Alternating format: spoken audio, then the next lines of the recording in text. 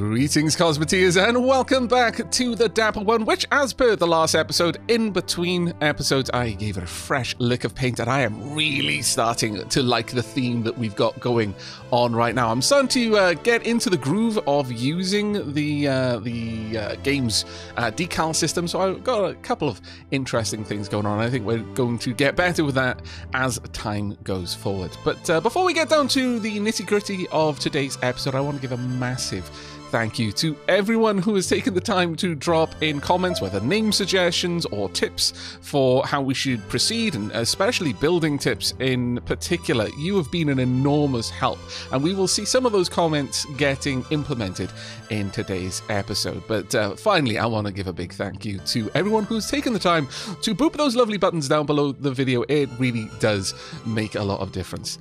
Now, the big question, I'm sure, that is on everyone's lips is, are we going to be going more industrial or more fleet? Well, in general, I would say by and large, people were more interested in seeing the industrial potential of the game. However, there were some really standout comments that made some very solid arguments in favor of not simply tackling the industry by adding ever more systems onto our current ship, because we're already starting to fight with space. We've got a lot of storage on this ostensibly warship, and the fact that we're trying to make a ship that does a little bit of everything, while that is very tempting and is quite often how I go in From the Depths, I'm not going to paint it as anything that it isn't. I'm awful for that in From the Depths, but it does. There is a certain appeal to having ships with a very defined goal. Those sorts of designs tend to be able to do what they do a lot better. It's the whole idea of use the right tool for the job, not just an approximate tool. Screwing in screws is undeniably easier with a screwdriver than just bashing it in with a hammer, as much as the latter is quite fun to do. That being said, we may do a bit of a hybrid. That is to say, I think we are going to try and build a second ship, but it is going to be a dedicated hauler as the kind of foundation for our industrial fleet. Something that can carry around a lot of storage so that we can cut back on that and the space required to have it on our warship, which will allow us to tighten this build even further. And hopefully then we'll be able to base that into mining ships and salvaging rigs and so on and so forth. But before we get down to building the new ship, we're going to start things off by addressing some of the comments regarding our current design before we jump into anything new. And the first thing on the list of chores, a lot of people commented on this, but we'll call one of you out, Keith Clark. Along with many, and really I can't stress this enough, many others suggested that perhaps we should pop down another aiming prism at the prow of our ship, rather than just relying on the kind of the central prism. And I think that's a pretty solid idea. However, we don't have a spare crystal, and they are, unfortunately, extremely expensive. So we're going to shed a bit of our wealth. As much as I don't want to do that, I'm going to get rid of that processor there. And we're going to buy ourselves a spare prism. There we go. Let's allow our crew, and you know what, I'm going to help out a little bit by moving the ship a bit closer so that the transport crew can do that job a little bit easier. Now, the idea behind this change is currently, while this prism can aim a little, it's got a very narrow field of fire. It's a tiny little field of fire out from the ship. Almost comparable to just a straight-up ion beam emitter. If we were to place an aiming prism at the front, then we could use that as the turret, and if that should get destroyed, which is the fear for these prisms, then we can still fall back on the fact that we do have the central prism. So we won't completely lose our weapon system, we will just decrease its ability to aim with a significant angle. So we'll have to be a little bit more precise in how we steer our ship, which isn't really that much of a problem. That being said, this is not something we really want to throw away. This isn't a disposable component. It's a really expensive one. It's $5,000 to build these. So we don't want to be, completely callous with how we use them. Another comment was that these structural parts, while we can shoot over them without our weapons ever interacting, enemies don't. If we have a look at information here, does it actually tell us? No, it doesn't. But effectively, they are components with a very, very low resistance to penetration. So a shot will hit them, but it'll probably penetrate several of them and do a little bit of damage to the things behind them. But that might be enough to give us the longevity we need on the ion prism. Now, of course, there is a concern of this exploding. Simply because the more energy going through it, and it's going to have two ion prisms going, ion beams going through it, it might explode reasonably large, but it is encased in armor around here, so I'm hopeful that this isn't going to harm our shield. Make it so. Now, the first thing we do after that, we need to make sure that this is linked up properly, so this is always trying to aim. Now, we're going to have to remember that when... or, well, I'm going to say when, not if. When this gets destroyed in some battle in the future, I need to double check that this defaults to just being an aiming crystal and isn't trying to still aim at a crystal that no longer exists, thus never firing. We'll have to check that one out going forward. Oh, I just realized we could actually tidy up that design a little bit over there, while it does perhaps weaken the overall thing. Again, it's never not fashion souls. There you go. That looks much, much better, in my opinion. So there we go, Keith. We'll see how this goes. There were a couple of people who cautioned against doing this because of the explosive nature of these crystals, but I'm willing to, for science, this one. I don't think we're at too much risk of losing anything functional down here, but again, it's going to be for sciencing how big these explode based on how much power is going through them. Now, with that done, the next, and probably one of the biggest comments, or rather most important comms that we've got, is regarding energy flow, and crew roles. This is going to be a bit of an ongoing iterative process, so we're probably not going to get everything perfect with just the amendments I'm going to make now, or even in this episode. It's going to be something that we'll revisit a lot. But thanks go out to Cobalt, who very kindly gave a slew of general tips and suggestions for ship design, but drew special attention to crew efficiency and how managing roles and travel times could drastically lower the amount of crew needed to man a ship. Also to Hans Lind for pointing out the fact that crew moving through rooms, like we've got down here, they move at 50% of their speed. Actually, a couple of people mentioned this as well. And that effectively you only ever really want your crew moving down a corridor or over a people mover to the place they want to be. You never want them having to go through other rooms first, because they are very slow. Even in the rooms that are operating, they are slow, and that's something that I didn't pay proper attention to before, so we'll also be changing that. And then echoing these points in general were many other viewers. Seriously, so many of you that it would be a video all of its own just to list the names, so I hope you'll forgive me for summarizing all of those comments together. In general, the takeaway from it was that a guide for power and crew requirements, so these guides, they are egregiously generous. With proper management of the flow and the number of resources that you've got, it will dramatically improve efficiency, meaning that we can do a lot more with less. These are probably guides just put there so that if you hit these guides, even if your ship is horribly inefficient, it's still going to work. So, it seems like a part of the game of Cosmoteer is managing your resources. Not just the ship battles, not just building the ships, but making sure that things are moving around within the ship in the right way. But you can just kind of brute force that problem, like you could brute force many problems, referencing back to the screw and the hammer kind of scenario. But given all of that, the next thing that we're going to do is we're going to try and sort out at least the energy problem first. We'll come back to the crew in a little bit. Now, the way you can do that is you can come in here, you can select supply chain mode, and now let's just make sure mirror mode is on. I'm going to say that the power for all of these, one of the things that we saw in the previous episode was crew member grabbing stuff from over there and then marching it over to this side. I don't think that they were taking power from one capacitor to put into the other. I think they were taking power from this capacitor to load it into the engine room. Just as bad, honestly. So we're going to do this. We're going to select you, right click. Now this generator and only this reactor is going to power this, and this. So these are already no longer going to ever try and pull power from down here, which is good because they shouldn't. We're also going to have you bring power directly down to this capacitor. Now at this point, that's it. These reactors can give power to nothing else down here, and instead these are all going to draw power from the capacitor. Yes, I know they've got to cross that, but hopefully that's not going to use power too frequently. Oops, sorry, I meant to do that. Hopefully that's not going to draw power too frequently. You really shouldn't be powering these. There we go. So this is only going to load power into the engine room. only into the cockpit, the 2 point defenses, and the shields. Now that should already drastically improve the speed that energy is moving around, because they're not going to make any unnecessary trips from this reactor somewhere else. The energy should just be flowing straight down here whenever it's needed, and then this should be fanning out to where we want it next.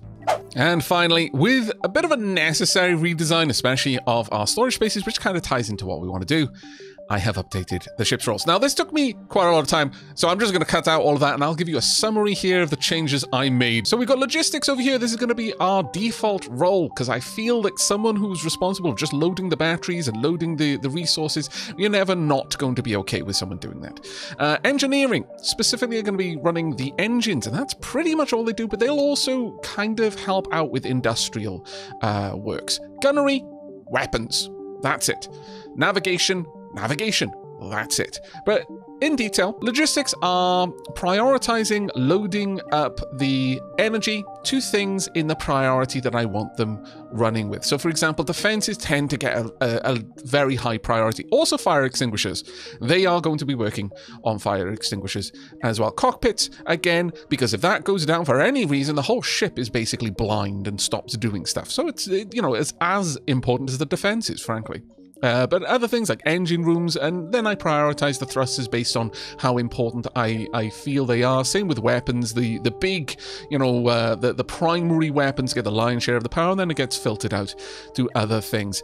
They're also responsible for gathering things, general stuff like that. They don't have very many very low priorities. Again, though, in industry, I prioritize things that are building ammo that we might want to use in the future, but by and large, they're kind of middle of the road for most stuff, except operation. They really don't prioritize operation, but they will do it in a pinch if there is a space available. There shouldn't ever be, however. The engineering, again, pretty much the same thing. They will help out with defenses a little bit, because I kind of felt that was probably under their purview as well. But as you can see, they don't really supply energy to thrusters, but they will work the engine room and also the hyperdrive. I do have, if it's providing power to the thing that they're operating, so for engineers, I guess thrusters kind of cover that, they've got a middling priority, but then on everything else, it's just they'll do it if there's no one else to do it and it needs to be done. But once again, they try to focus on their role. I'm kind of but midway, really. Maybe I should have them working the mining laser rather than gunnery. Should gunnery work the mining laser? You know what? We'll go with the engineers. Get to do a little bit of pew pew as well. So on that note, we're immediately going to go over to the mining laser pew pew, and we're going to turn that off. They no longer care about that one at all. That's engineers will load the batteries for the mining lasers. But pretty much the same idea for the weapons crew as well. I give them priority to operate the weapons based on how important the weapon is going to be. Flak battery gets a very high priority, but then otherwise they just load batteries as a kind of middling priority, and then they don't really take care of anything else. They will help out with the point defense system, because I do feel that that's kind of under their purview as well. Nothing in pretty much anything else until we get right to the end, where I say that they are in charge of running the tractor beam, because if I install a tractor beam, more than likely I'm going to be using it offensively, not defensively or in terms of industry. I'm going to be using it to try and spin enemy ships out of their correct alignment and make life hard for them and easy for us. And then navigation, pretty much the same thing. All ones across the board until you start getting to the cockpits, and I've got them in prioritizing the larger cockpit down to the smaller, because I feel that makes a lot more sense. And ultimately, I also give them the job of running the sensor array.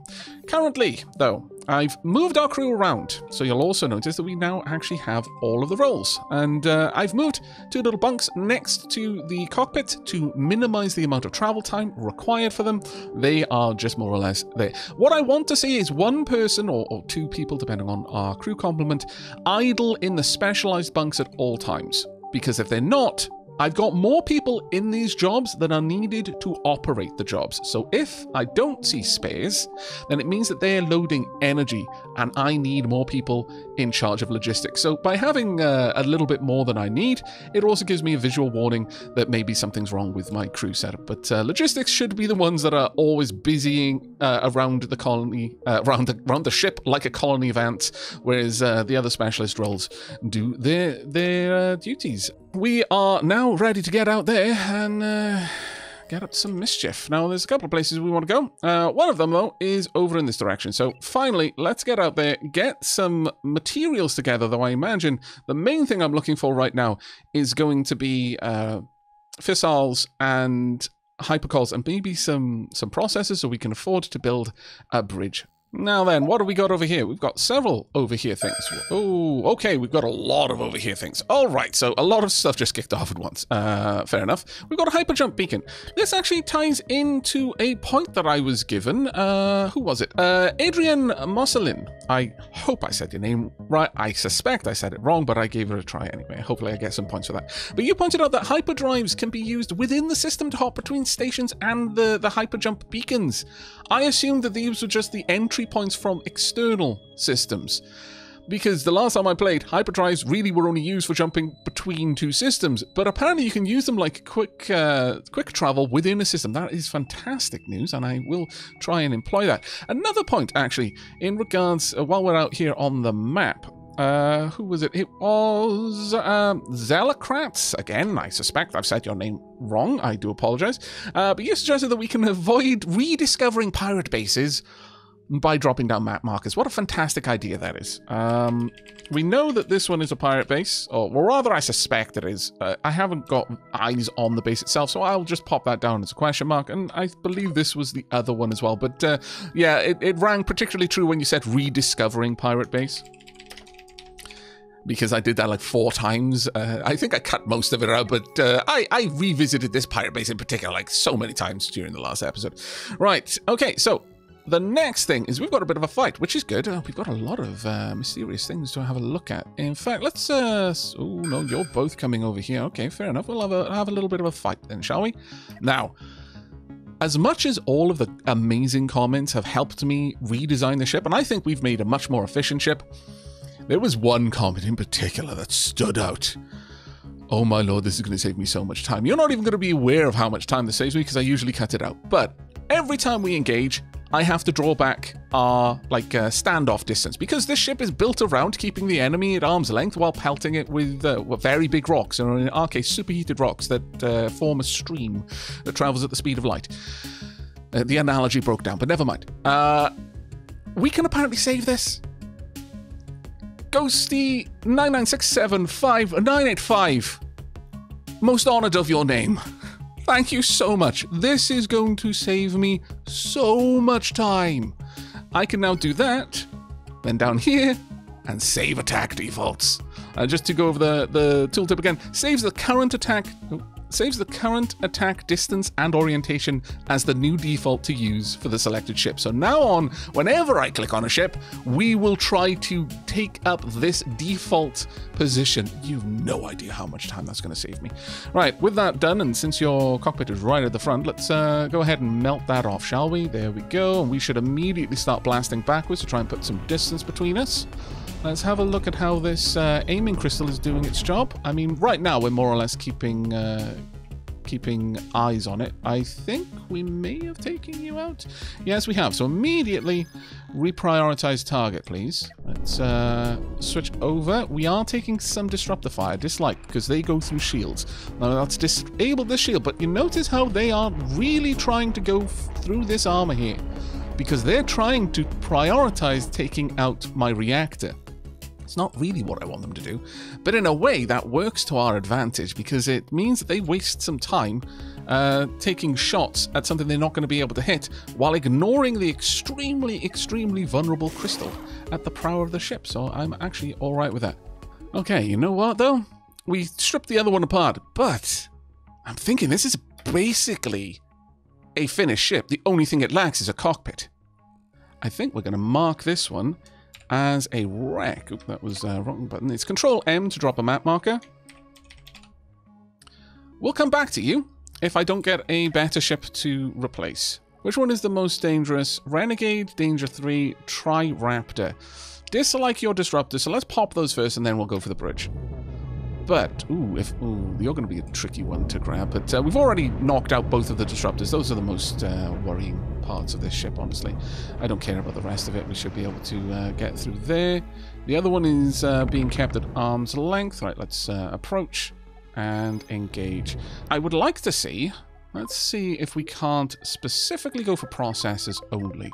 There's no... In fact, I could just disable and then turn on processors alone. Let's see. Do you have a processor on this ship that I can grab? You do not.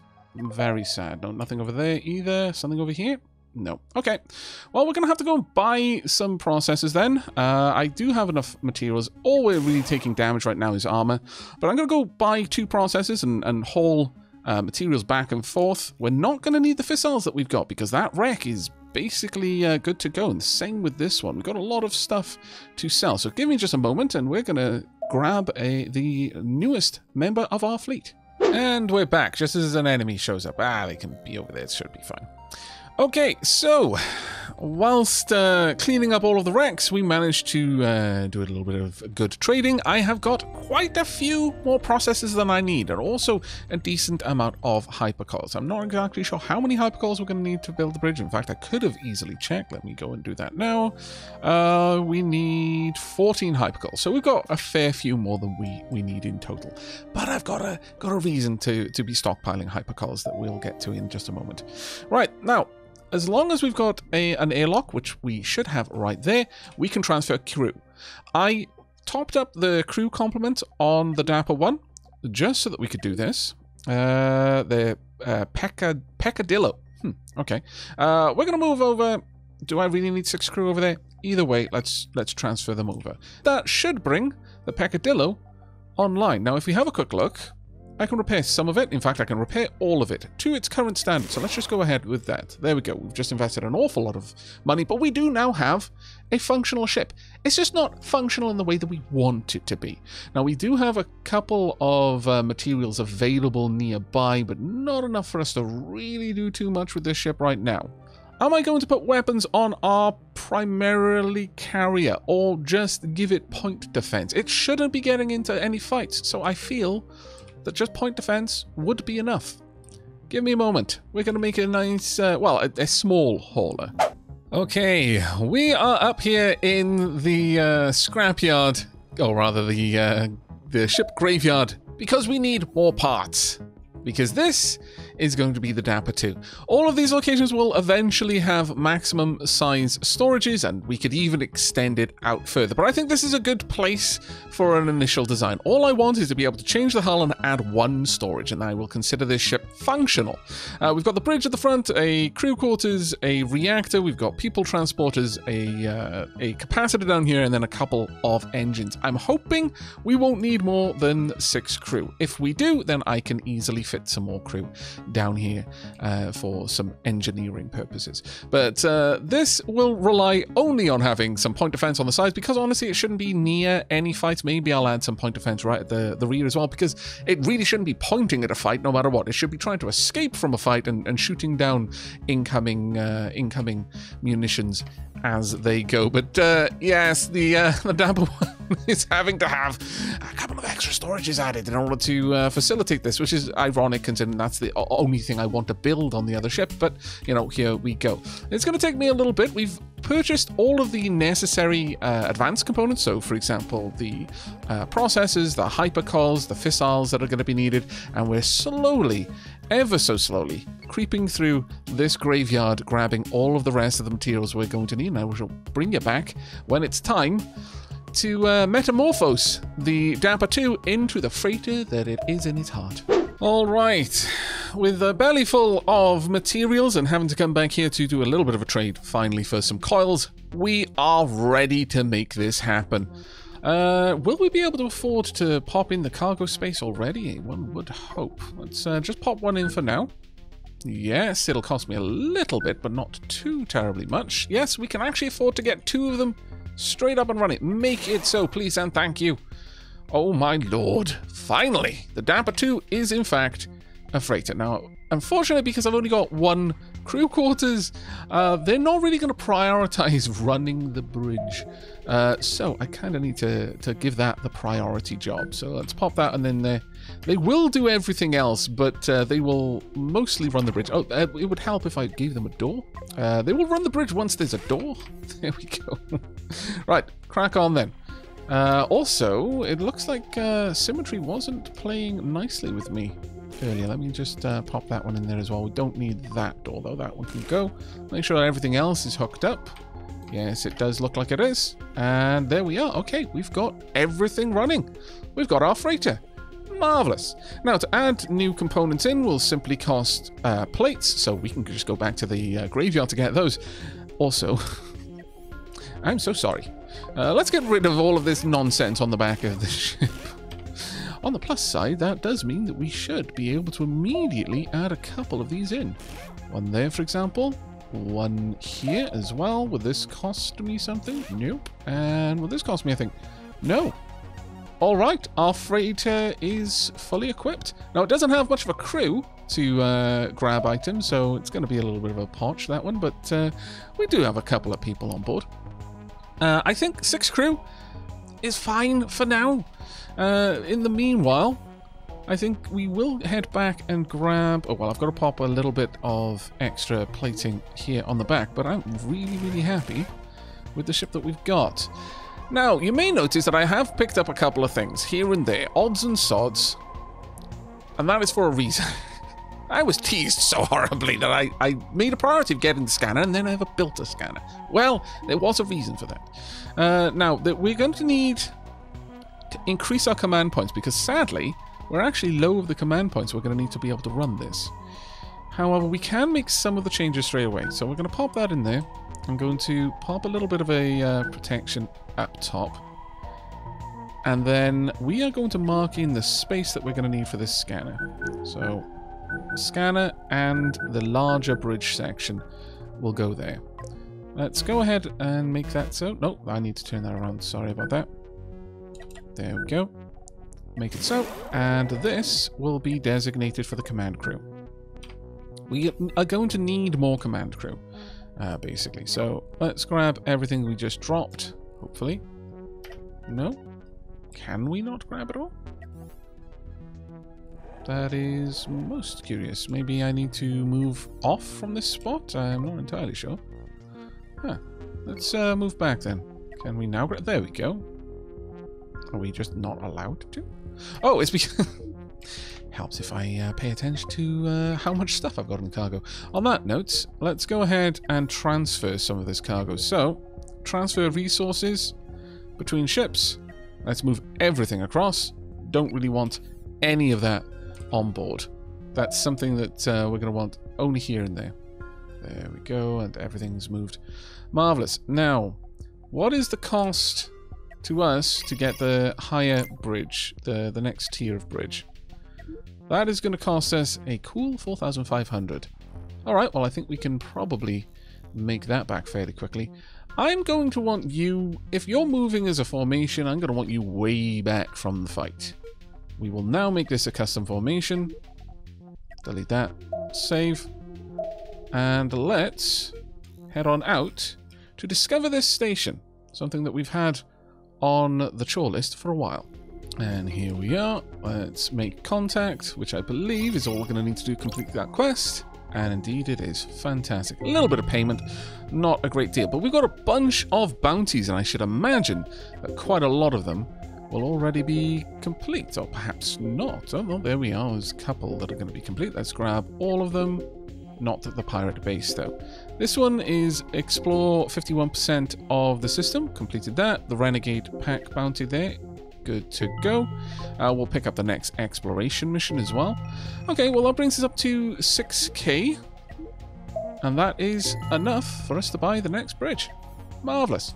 Okay, let's have a look at you then. In fact, also, let's tuck the Dapper 2 down here.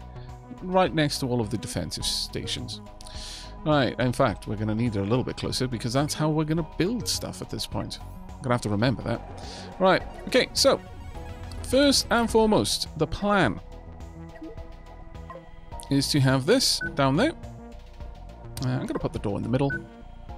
Well, actually having the door there makes it easier to reach for the energy, so we might as well. And over here, we are then going to want the upgraded scanner, which we may actually have everything we need. Yes, we do. I am frankly amazed.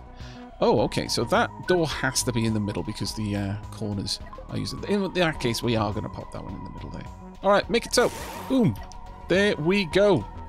Absolutely glorious. I'm going to have to make sure that the energy is coming from the right spots. There we go, and you as well.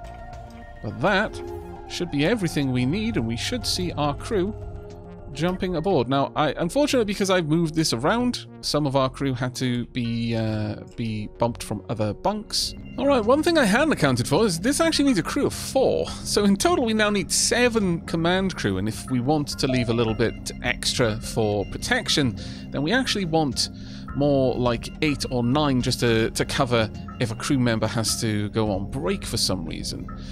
So at this stage, we might actually want 2 crew quarters down here and have a small storage up here instead. That actually might be a better way to plan it. So let's go ahead and make that change now. And finally, after so much finagling, I feel that the design here is complete. We can add a little bit more storage down here, and I guess there's no reason not to when you think about it, but it's not really there for any particular purpose, so I'm not going to make it a large one.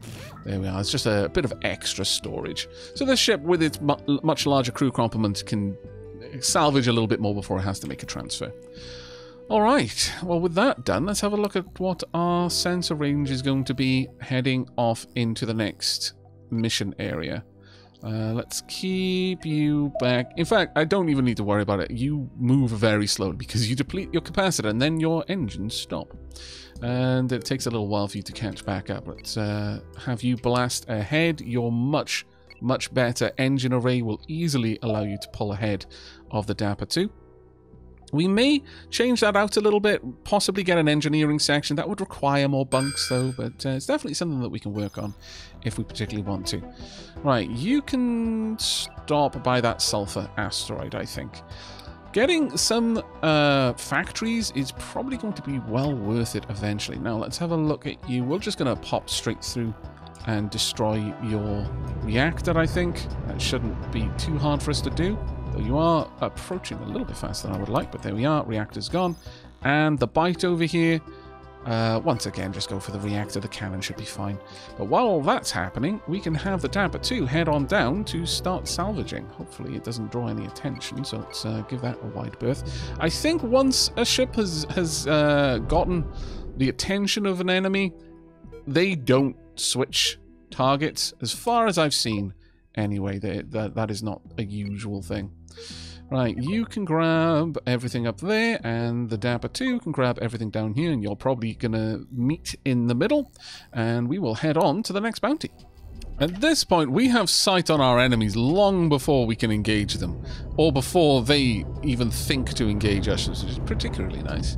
Though we are taking a little bit more damage here than I was expecting, because the pirates decided that I was by far the more important threat and teamed up, even though they started fighting each other. That was rather rude of them, in my opinion.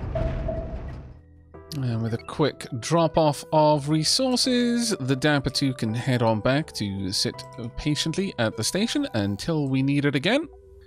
The other really nice thing about having the Dapper 2 just stationed over at a station is that I can easily hail the station by them and report the completion of various bounties. That actually saves me a fair bit of time and allows me to stock up on cash very, very quickly. We're probably going to be taking on that base, either in this episode or the next one, but let's get down here. We've got a couple more question marks to visit as well, but we're getting there relatively quickly.